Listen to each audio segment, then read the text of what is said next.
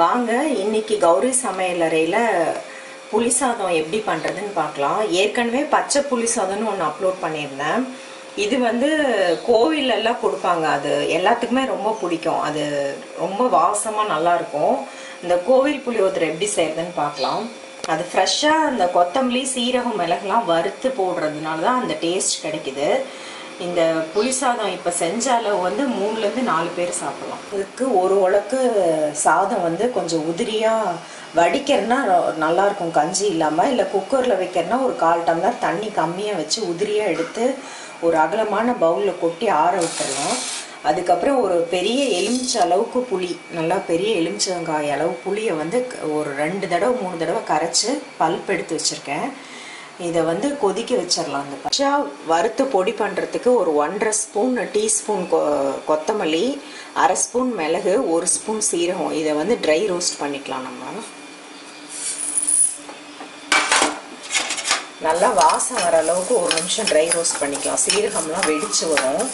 இந்த பக்கம் வந்து புளி கரைச்சதை வந்து எதுவுமே போடாமல் நான் அதை அப்படியே கொதிக்க விட்டுருக்கேன். கொத்தமல்லி சீரகம் மிளகு நல்லா வறுத்துட்டு ஃப்ரெஷ்ஷாக வந்து கொரகொரப்பாக கொஞ்சம் ரசப்பொடியோடு இன்னும் கொஞ்சம் நைஸாக பண்ணிக்கிட்டேன் மிக்சியில்.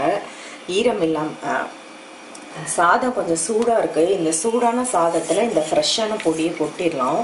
வாசம் இது ரொம்ப நல்லாயிருக்கும். கோவில் புளியோதரை மாதிரி இந்த பொடி ஆட் பண்ணுறது. இதை வந்து கொஞ்சம் நல்லெண்ணெய் ஒரு 1/2 ஸ்பூன் ஊற்றுறேன். ஊற்றிட்டு இதை நல்லா சாதம் உடையாத மாதிரி மிக்ஸ் பண்ணி விட்டுக்கலாம். நல்லா கலந்து விட்டேன்.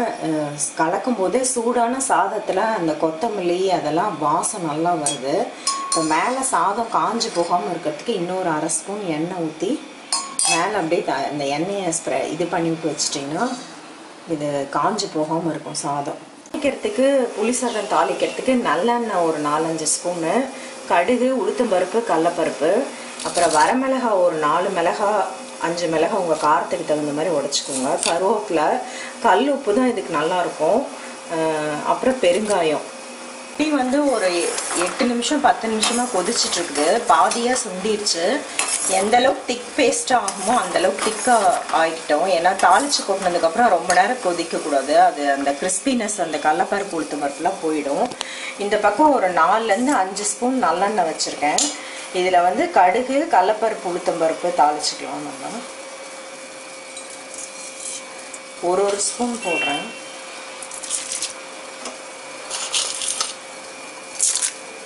ஃப்ரை ஆனோடனே வரமிளகா விதையெல்லாம் எடுத்து வச்சுருக்கேன். ஸ்லோ பண்ணிவிட்டு அதை ஆட் பண்ணிக்கோங்க. இந்த காரம் எண்ணெயில் இறங்கணும். பெருங்காயம் ஒரு 1/4 ஸ்பூன் அளவுக்கு ஆட் பண்ணிக்கலாம். நான் மஞ்சள் பொடி இன்க்ரீடியன்ஸில் சொல்ல மறந்துட்டேன். அது கொஞ்சோண்டு 1/4 ஸ்பூன் அளவுக்கு ஆட் பண்ணிக்கலாம். இந்த எண்ணெயில் ஸ்லோவில் வச்சுக்கோங்க, இல்லைன்னா அந்த மஞ்சள் பொடி பெருங்காயில் தீஞ்சு போயிடும். இப்போ வந்து கருவேப்பிலை ஆட் பண்ணிக்கலாம்.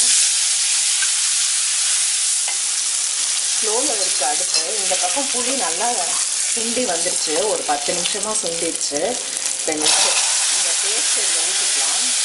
நம்ம தாளிச்சிட்டு அதுக்கப்புறம் சுண்ட வைக்கிறதோட இப்படி பண்ணோம்னா அந்த கடலைப்பருப்பு உளுத்தம் பருப்போட கிறிஸ்பினஸ்லாம் அப்படியே இருக்கும், நல்லாயிருக்கும் அந்த சாப்பிட்றதுக்கு. ரொம்ப நேரம் அதை தாளிச்சிட்டு புளி ஊற்றி ஒரு 10 நிமிஷம் கொதிக்க வச்சுட்டு இருந்தோம்னா அந்த கிறிஸ்பினஸ்லாம் போய் கொலன்னு ஆயிரும் அந்த தாளிப்பு சாமான்லாம். இப்போ தேவையான அளவு உப்பு போட்டுக்கலாம். மறுபடியும் பத்தலைன்னா கூட நம்ம பார்த்துட்டு போட்டுக்கலாம். வெல்லம் ஒரு சின்ன டீஸ்பூன் அளவு ஆட் பண்ணிக்கலாம். புளியும் வெல்லமும் சேரும்போது அந்த டேஸ்ட் நல்லாயிருக்கும்.